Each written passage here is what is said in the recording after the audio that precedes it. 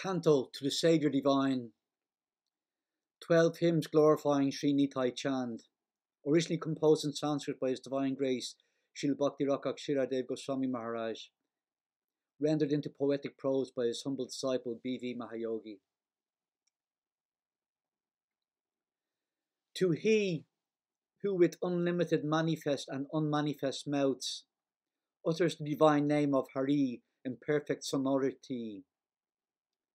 To he who holds untold planets upon his thousands of heads, Earth and Venus and Mars, Bur, Bhuva and Satyaloka, and countless planetary globes quivering like so many specks of dust, borne upon his serpentine heads.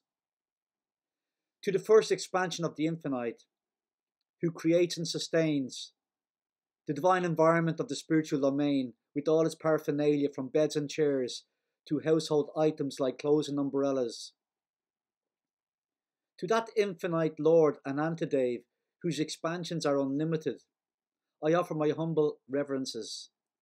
For it is he who is none other than the Almighty Nityananda, who descends into this world as Lord and Saviour, to bestow the Gaura Krishna avatar upon the poor and worthless souls of Kali Yuga. Worship him, adore him, the eternal Nitai, worship his holy feet forever. Ananta's countless heads chant from beyond eternal Harinam and Sankirtan. Nityananda's almighty Anantadev,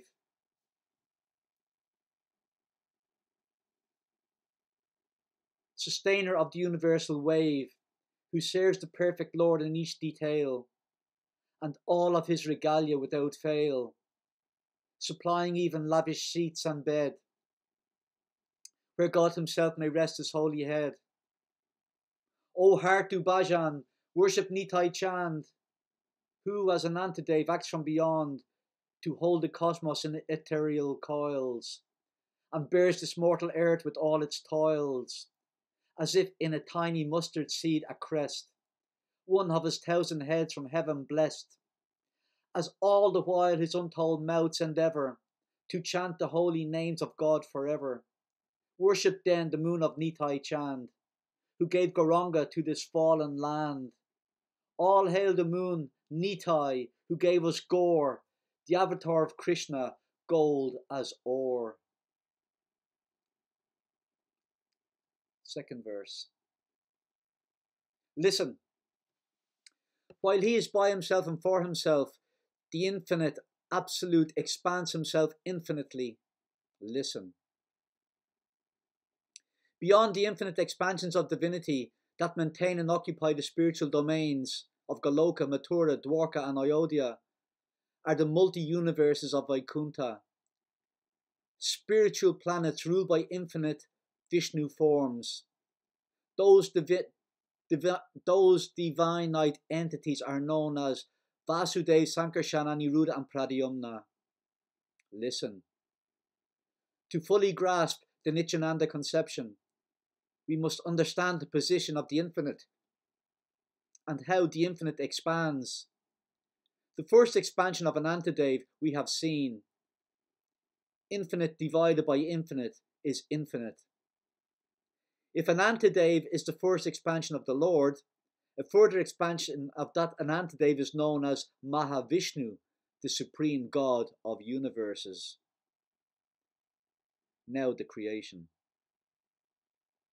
That Mahavishnu lies beyond the Milky Way. There countless universes emanate from his misty glance. That glance is known as Shambhu. A myriad of souls showered forth as undifferentiated consciousness from his twilight glance, impregnating the dark energy of this material universe. The combination of penetrative glance and shadow potency, that seed of conscious life or holy lingam, enfolds within the yoni. Matter's sheet of all material components and mixed with space and time velocity concentrates in singularity. Evolved within mortal relativity and thus creates 14 dimensions, from subtle, nearly egoless Satyalok to conscious realms of ego mind awareness sentience, raw and simple being. Heavenly planes of higher consciousness, mental planes of moonlight lunacy, earthly worlds of passion and distress, and hellish worlds of darkness and ignorance, known as Bur, Bhuva and Svargalokas. With all their myriad divisions in space and time, and since the infinite Lord has countless avatars, we conceive of him with countless heads and eyes, and thousands of arms and feet and toes and fingers.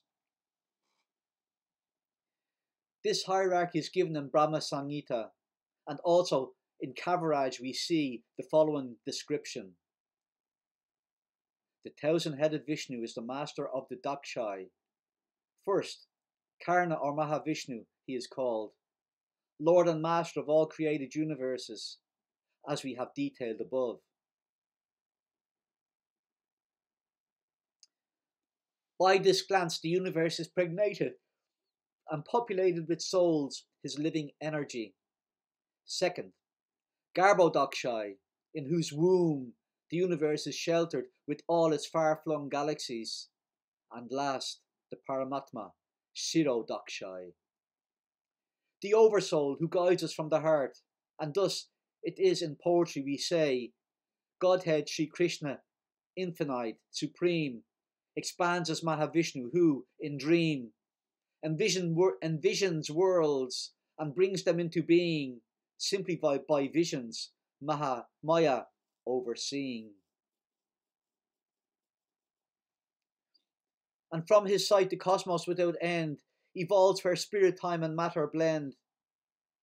God animates the worlds with holy breath, residing deep within this world of death, as Paramatma, supersoul within, to guide us to the light away from sin.